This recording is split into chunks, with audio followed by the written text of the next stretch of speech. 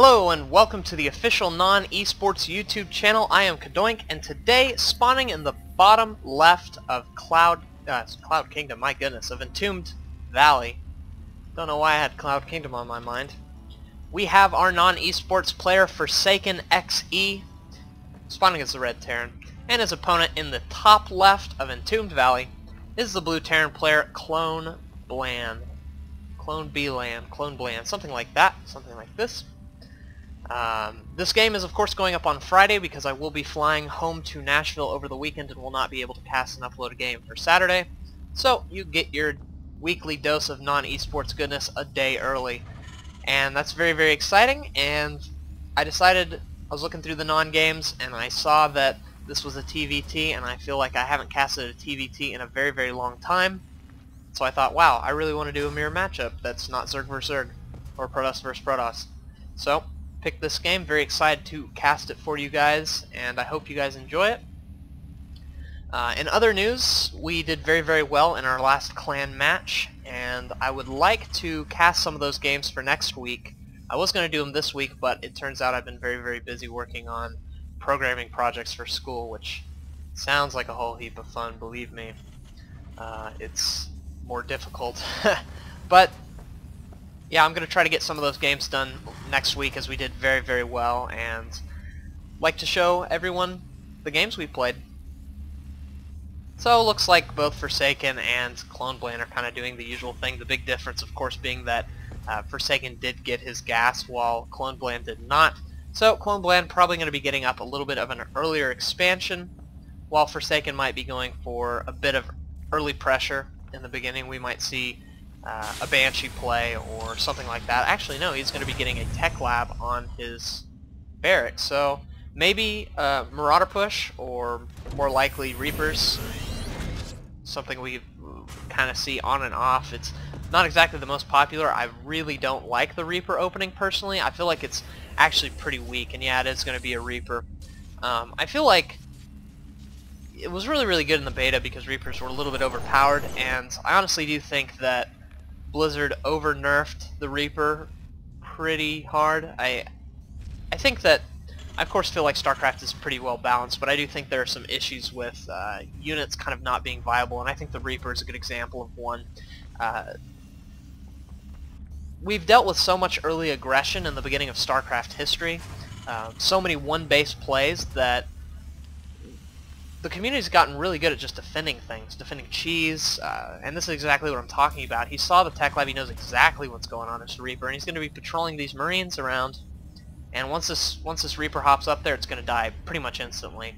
As we can see, the Reaper coming up this time, and oh, it's going to survive with like 1-2 hit points, but I mean, it's not worth it. Even with the combat drugs that's coming in Heart of the Swarm, it'll get full health, and then once again it'll hop up and take damage from these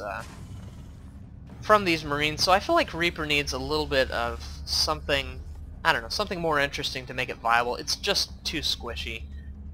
There's so many more one-base aggression builds that are much stronger and much more powerful, that something as squishy as a Reaper is going to be easily dealt with by high-level players, which, you know, Forsaken is a Master League player, so he's going to be playing Master League players, and cloneBlan is going to be able to deal with this just fine. So we do have 2 Reapers as well as an SCV. He might be trying to do some sort of little bunker Reaper play, but I just don't think it's going to be effective, so I much prefer the choice of Forsaken switching into taking an expansion.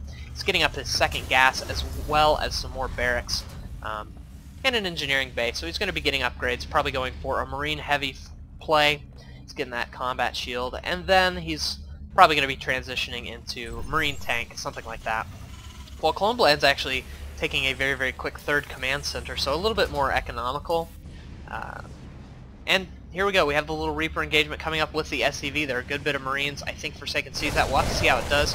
Reapers, of course, killing Marines very, very quickly, and this being kind of the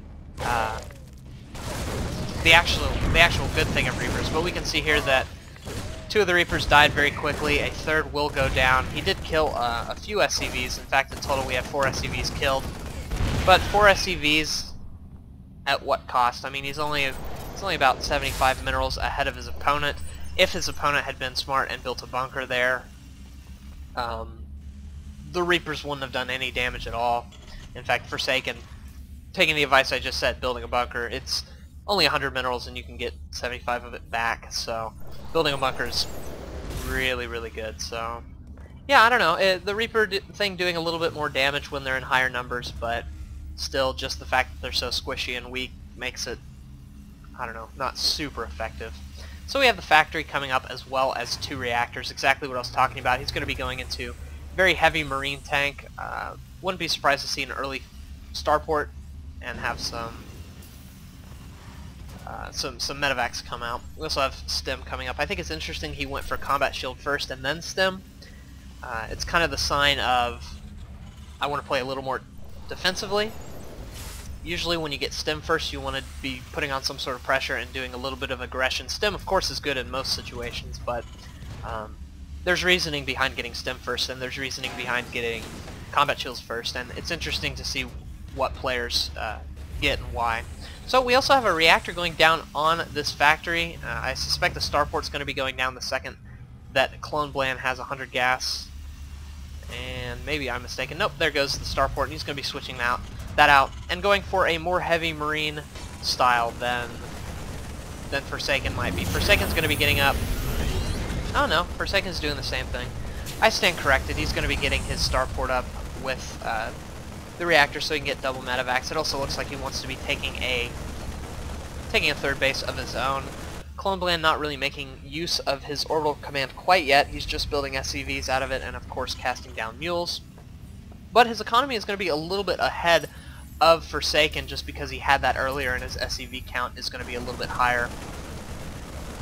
And a scan going down for cloneBlan. He sees that his opponent is essentially doing the same thing he is. Both players kind of at comparable supplies. Forsaken just ahead by 1. And Forsaken now salvaging that bunker as he, has a pretty good marine force. And he's going to be pushing out as he takes his third. This is so smart. You want to be doing an attack while taking a base. That way you kind of keep your opponent in his base, and so he's not trying to harass your third. Now, one big problem is your army's going to be a little bit weaker when you take your third because you're going to be putting 400 minerals into an expansion that's going to benefit you later, and 400 minerals is of course a lot of marines. So I don't think Forsaken wants to be very committal here. I think he just wants to apply a lot of pressure. And he is, it looks like he's going to be lifting up into the natural. Might be able to pick off some SCVs here. The one thing I'm worried is there's some Hellions as well as a lot of Marines, and these Marines are going to be moving forward. Stim not yet finished for cloneBlan, which is not very good, but it's going to finish here in a little bit. Oh man, Stim playing a huge role in this engagement as cloneBlan just lost a lot of Marines. But cloneBlan is going to have to pull back just for a little bit, and Forsaken's going to have to pull back as well. Now that he has Stim finished and some medevacs on the field, he effectively pushed that away. So I love this. cloneBlan not being super aggressive, not getting his medevacs killed. In fact, he saved, looks like he only saved 1, but also saving a clump of Marines. If he had just kind of run in there and thrown his army away, I think it would have been a lot less effective. And now he has his third base down. He's mining from it, where his opponent is not mining from his third base. Forsaken is looking very, very good at this time. He's got his siege tank count coming up. In fact, I think he's ahead. Yeah, cloneBlan doesn't have any siege tanks at all. He's also got +1 armor and +1 attack, where his opponent's +1 armor is a little bit late. His supply is up, not by much, but a little bit. I think that the one thing cloneBlan is ahead of is workers. Yeah, we do have 59 and 58, so not even a huge advantage there. Forsaken's looking very strong at this point. Going to be moving across the map, trying to put on a little bit more pressure. I love sending a Marine to this little corridor, banana corridor, I think people call it, over on the left side, so he can spot if any drops come, anything like that. It's going to be moving forward, just checking for this base here, any silly secret bases or anything like that. Plus, this is a very good spot to engage in. He can siege tanks up on this this side. Most of the time, the Terran players' siege tanks are going to be here, your Terran opponent. So, looks like Forsaken going to be moving forward with his siege tanks. Just a little bit out of range. Yeah, he's going to be sending one forward and sieging them both, and then probably sending his Marines up. And this is going to be quite difficult to deal with from cloneBlan's side, as he's not going to really be able to get his siege tanks in a good position. We even have him dropping his Marines up onto the high ground, and I think, does he see it? Yes, he does see it. He's going to be moving forward. Oh no, with a lot of SCVs. huge numbers of SCVs going down. This is so bad for cloneBlan. Some great harassment by Forsaken, and now the Terran army is moving forward, not quite in range of both siege tanks, now getting in range, but a lot of Forsaken's Marine army has died to this. Oh, this is not very good for Forsaken. Huge numbers of things are dying. 2 siege tanks as well as a lot of Marines and 2 or 3 medevacs. I actually think that almost went better for cloneBlan, with the exception of how many SCVs were killed. Wrong tab. We have 15 SCVs killed for Forsaken, so that's so good. If we look at the income tab, we can see that Forsaken is quite a bit ahead in the income. And once he gets his gas geysers up, he'll be ahead there. His production facility is booming. He's got a 2nd factory up, as well as some more barracks. He's going to be getting up his 4th command center. And yeah, looking very strong. The 2-2 just kind of starting for armor for cloneBlan, kind of the same story for Forsaken. So both of them are kind of at the same pace upgrade-wise, but I think Forsaken is going to kind of push ahead economically once his 4th base gets up. And now we have the aggression coming from cloneBlan. He has a ton of medevacs, as well as a good bit of siege tanks, but thanks to that 2 factory siege tank production, Forsaken's siege tank count has replenished largely. He has 4 right now, actually a 5th just finishing, and a good bit of Marines. So these Marines are going to be moving forward, but the siege tanks are sieged. A large number of hits are going to be going down on this Marine force, and I don't like this attack by cloneBlan. His army is very clumped up, and everything just dying. The siege tanks are going to go down to these Marines, and by the Marines of Forsaken. In fact, 1 more just coming in and sieging, but a little bit too late as Forsaken takes it down, killing all the Marines, and now he's going to be able to pick off 3, maybe 4 medevacs. Will he get the 4th? Yes, the 4th and the 5th goes down. Oh, that is a huge blunder from cloneBlan. Forsaken just pulling his army supply ahead, 160, excuse me, to 125 of cloneBlan. Forsaken's looking great, getting his +1 attack for his siege tanks, +1 attack for his Marines has finished, and I suspect he'll be starting +3 attack here pretty soon. He's moving his 4th base over where he'll be mining a lot more than his opponent. And everything's just looking great for Forsaken. His medevac count has gotten back up. He kind of depleted cloneBlan's. He's going to be moving over to the left. I love this. If you remember, his 1st attack was over here on the left. His 2nd attack was over here on the right. And now his 3rd attack is over here on the left once again. So kind of switching back and forth, which is very smart. cloneBlan doesn't really know what to suspect. But the one thing I don't like is his army is going to be very clumped up. 1 siege tank going down, he's going to be pulling back. Oh, these Marines so clumped together. The siege tank's taking huge hits, or giving huge hits onto the Marines. Yeah, that actually worked out very well for Forsaken. Was able to do a lot of damage, but I kind of think he should pull back right now. The siege tank right here is going to be able to effectively shut down a lot of the Marine forces coming forward. The Marines stemming forward and moving into the siege tank line. He's going to be able to kill 1. Actually, all 4 of these siege tanks look like they might go down. Yes, indeed, he is going to get all 4 of them. So, yeah, that kind of working out for cloneBlan. This siege tank is going to die, but I think that Forsaken lost a lot there, a lot more than he should have. I think when he did all the damage to the Marines, he should have unsieged and kind of pulled back. As the unit loss tab, whoa, actually hugely in Forsaken's favor. So I take that back. Even though Forsaken's losing a lot, I think he's trading very efficiently. He's getting actually 1 blunder from Forsaken. He's not getting +3 where cloneBlan is getting his +3. But his production is crazy good. He's getting up 2 more command centers as well as a planetary fortress. This base is going to be very protected. He's continuing to add on factories. He's going to be producing tanks 3 at a time. And he's continuing to produce Marines and reactors so they can just continually get his Marine army up. So even though these trades have been they've been a little bit scary, been a little bit worried for Forsaken, I think they've been overall very effective. And so Forsaken's going to be moving forward. Once again, a lot of SCVs moving towards this 4th that Forsaken can kill, and it looks like he will kill. Oh, this is so bad for cloneBlan. I don't know how much he's going to lose. Actually, a lot of the SCVs will run away. But the orbital getting dangerously low, and now we have another engagement, but this is so bad for cloneBlan. The siege tanks of Forsaken are killing a lot of the Marines, but at the same time, the siege tanks of cloneBlan killing a lot of Forsaken's Marines, but not enough. It looks like Forsaken taking this engagement handily. He's going to be moving forward, killing a lot of supply depots. He's not going to be supply blocking his opponent, as the supply of cloneBlan has dropped quite heavily. And cloneBlan trying to decide what to do. He's going to be stimming forward. I don't know if this is the best decision. Siege Tank's going to be doing some huge hits to cloneBlan's Marines.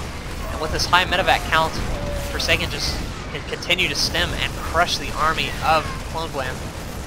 No Siege Tanks on the map for cloneBlan. This is so bad. He's going to be stimming forward once again, trying to pick off these Siege Tanks, but the Siege Tanks doing more than enough damage, forcing cloneBlan back once again. And this factory looks like it's going to go down, which is tragic because cloneBlan really needs to catch up in the Siege Tank count. I think he only has 2 factories to the 3 of Forsaken, and now is his opportunity as these Siege Tanks were unsieged, but looks like it's going to be a little bit too late. Moving forward, huge hits on the Marines. They are all going to go down. He might actually just barely clean this up. Yes, he is. cloneBlan surviving, but at what cost? He lost his 4th. Forsaken's 4th is looking great. He has 5 orbital commands, I believe. He's putting down a ton of barracks. He's going to be taking up his 5th base, and now he's going to be moving up and attacking this left side. Once again, attack from the left, attack from the right. Attack from the left, attack from the right. Just whittling down cloneBlan's army and keeping him questioning where is Forsaken going to attack next. So a lot of Siege Tanks sieging. There's only 1 Siege Tank for cloneBlan doing hits to these Marines. He will be able to kill this Siege Tank no problem. And imagine he's going to be lifting up with his medevacs and putting it into the natural. And I don't know what else cloneBlan can do with only 1 Siege Tank left. It's looking very, very bleak for him. I think this natural is definitely going to fall, and with this natural, the game, so many Siege Tanks for Forsaken. He's going to be moving forward and sieging once again. cloneBlan, being very, very indecisive here, not really knowing what to do. Marines moving forward, but it looks like the Marines of Forsaken are just a little bit too big in numbers and a little bit too strong. Everything dying for cloneBlan, and I think this is pretty much it. He lost a lot of barracks there. I'd like to see some of these Siege Tanks be lifted up into the natural. Marines moving forward, killing off these refineries. Oh, huge hits on cloneBlan's Marines by Forsaken Siege Tanks. And yeah, I mean, look at the production. 2 more factories on the way. Going to be getting tech labs on those pretty shortly, I believe. And there's just no way cloneBlan can compete with this. It's going to be moving forward, moving back. Yeah, there's not much that can happen here. Some scans going down just to see where the army is. I love this, sending some Marines over here, preventing this command center from landing. And cloneBlan can't really afford to deal with that. Manor Mules dropping everywhere from Forsaken, not really doing anything, just kind of rubbing it into his opponent's face. And he's going to be stimming forward and killing this Siege Tank off so quickly. And yeah, that's definitely it. cloneBlan GGing there. Forsaken playing an excellent game, just slowly whittling away his opponent's forces and preventing him from taking any more bases. That's kind of the best thing to do. And yeah. So, very exciting TvT. I loved casting it. It's definitely a challenge because both players have Marines, both players have tanks, so I kind of have to specify whose Marines and whose tanks are attacking whose Marines and whose tanks. So I like that. Feels like it helps me improve my casting style. But on top of that, I can't fix all my own problems without knowing what they are. So if you have any criticisms for me, I would love to hear that in the comments. If you like the video, I'd love to hear that in the comments. Reading comments is my favorite thing to do, and I love replying to them as well. I try to reply to each and every one if I can. So please comment. Also like the video if you enjoyed it, share it with your friends, these sort of things. And finally, most importantly, subscribe to the channel and check out our official website. All those links will be posted below, and it would mean a lot to us here at NoN-eSports. Once again, I'll be gone this weekend, but I will be back next week, hopefully casting a little bit of clan war action. So, I'll see you then.